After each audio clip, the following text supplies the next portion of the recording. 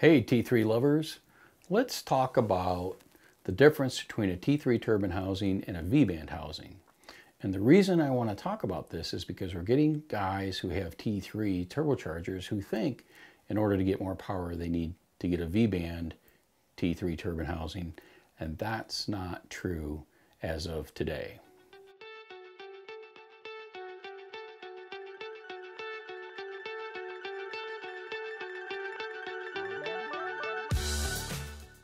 Okay, so let's take a look at the T3 V-band housing, and let's look at the square area of this versus the square area of a T3 4-bolt. As you can see, the T3 housing looks a lot bigger, and actually it is. It's more than 10% volume inlet to the turbine housing, and that is significant to your needs.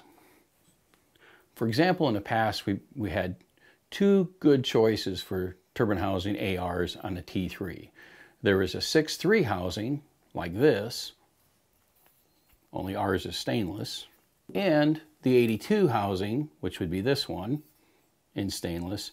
And now we developed a 110 AR turbine housing for the maximum power. Over 1,000 horsepower now available in a T3 110 AR turbine housing.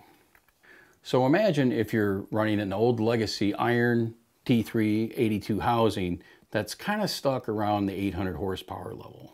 Really heavy, the inside is kind of rough. Great housing for the day, don't get me wrong, but let's move to what's available today.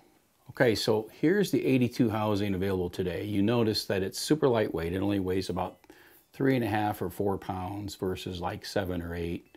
The internal volute is extremely smooth, which helps aerodynamics and spool up.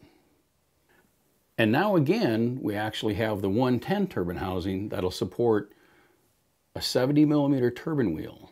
That 70mm turbine wheel on your car is going to, with either a 68mm inducer or a 71mm inducer turbocharger, is going to support well over 1,000 horsepower.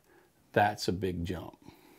Another improvement that we made, when you take a look at the amount of material that's showing around this gasket, because you know, in racing we do a lot of gasket matching, you can see how much material is left on the table.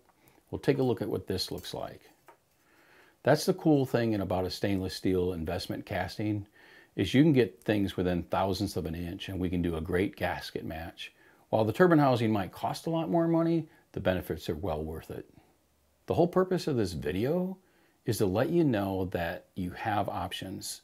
You can get 1,100 horsepower out of that T3 flange. We're going to offer a 71mm 70 turbine that'll definitely meet 1,100 horsepower requirements.